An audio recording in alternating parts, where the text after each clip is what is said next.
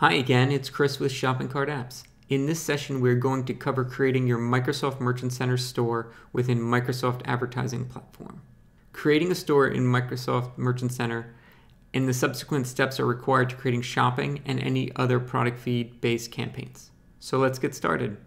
Go to Microsoft Ads and log into your account. Select Tools. Select Microsoft Merchant Center. Select Create Store. Next, enter your store name.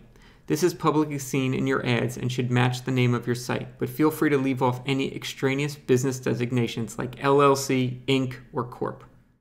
Next, select the Domain Validation dropdown.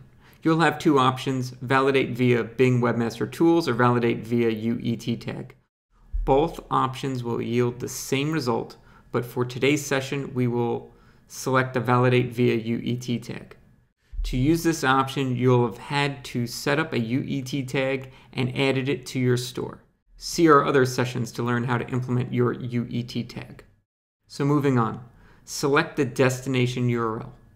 You may see multiple options, so select the URL that most closely matches your public website domain. Microsoft will not allow subdomains tied to other sites not owned by you, such as yourwebsite.myshopify.com or any other subdomains owned by others. The store description is optional and can be added later, so we'll skip that for now. Select Yes for SSL checkout, as you should definitely have a secure checkout process and most e-commerce platforms have this enabled by default. Select Next to move on. Leave block aggregators unchecked unless you have a reason not to. Then select Next. Choose the proper language available to receive email notifications from Microsoft Ads. Enter your email or your marketing team's email that they actually check. And if you are new to Microsoft Ads, I definitely recommend you opt into their educational emails. Finally, select Create Store.